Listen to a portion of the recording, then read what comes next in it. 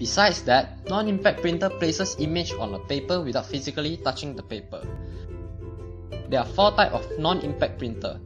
Ink printer is to spray tiny drop of ink onto piece of paper. Laser printer has high speed and high quality. It uses a light beam to transfer image to paper. Thermal printer uses heat to print. Plotter is a large printer specialized in printing high quality graphics. Furthermore, there are some alternative output devices such as fax machine, data projector, and multifunction device.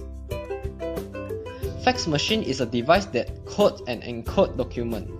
Multifunction devices is a single device that provides the functionality of a printer, scanner, copy machine, and fax machine.